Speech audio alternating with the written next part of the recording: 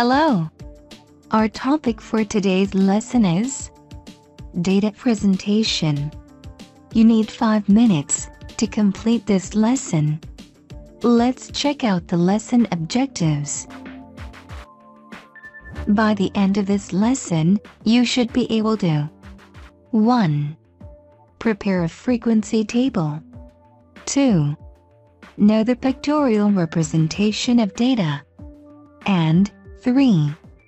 Know the histogram representation of data. Please pay attention as we go through the lesson together. Frequency table. Frequency refers to the number of times an item occurs in a raw data. A frequency table is a table that lists items and shows the number of times the items occur. We represent the frequency by the English alphabet, F. Below is the score of 30 students in a mathematics test. The record of data above can be prepared in a frequency table using a tally. This is a frequency table representing the above data.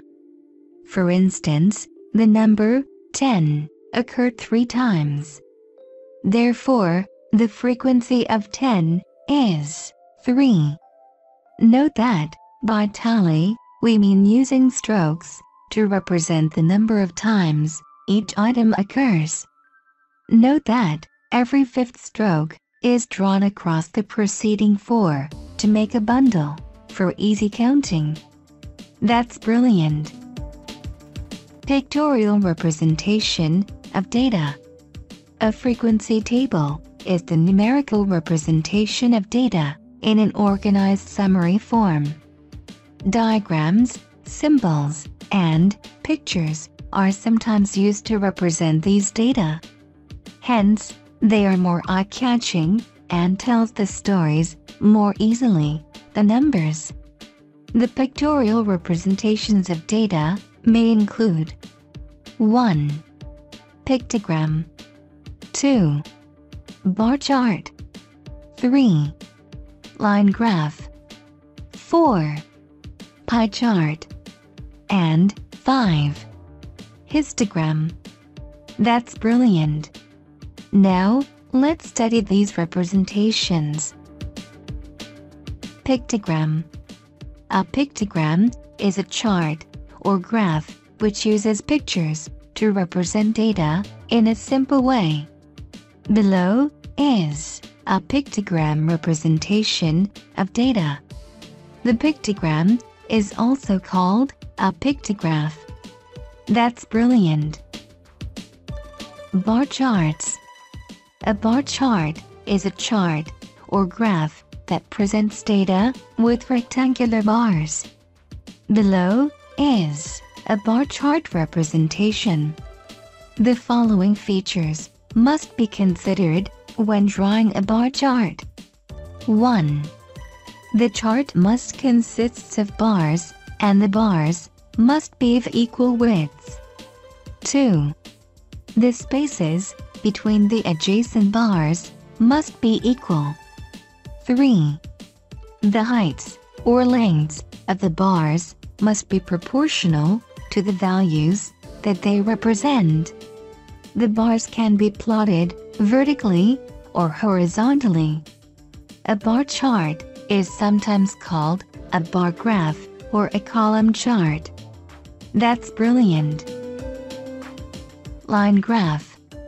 A line graph is a bar chart with the bars replaced by straight lines.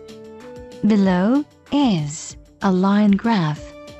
We plot line graphs using several points connected by straight lines. We also call it a line chart. The line graph comprises of 2 axes, known as x-axis and y-axis. The horizontal axis is known as the x-axis. The vertical axis is known as the y-axis. That's brilliant. Pie charts. A pie chart is a type of graph that displays data in a circular graph. Below is a pie chart. The pieces of the graph are proportional to the fraction of the whole in each category. In other words, each slice of the pie is relative to the size of that category in the group as a whole.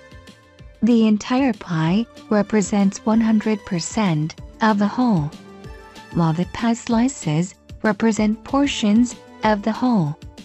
That's brilliant. Histogram. A histogram is a graphical representation of a frequency distribution.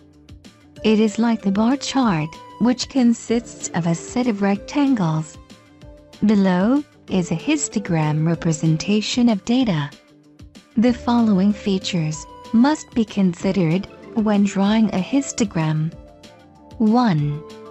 In histogram, the rectangles are joined together such that they have common boundaries. 2. The areas of the rectangles are proportional to the class frequency and have their bases at the horizontal axis. Note that the horizontal axis represents the variables being represented, while the vertical axis represents the frequencies. That's brilliant. Assignment. Pause the video, copy the following assignments, and write the answers in your notebook.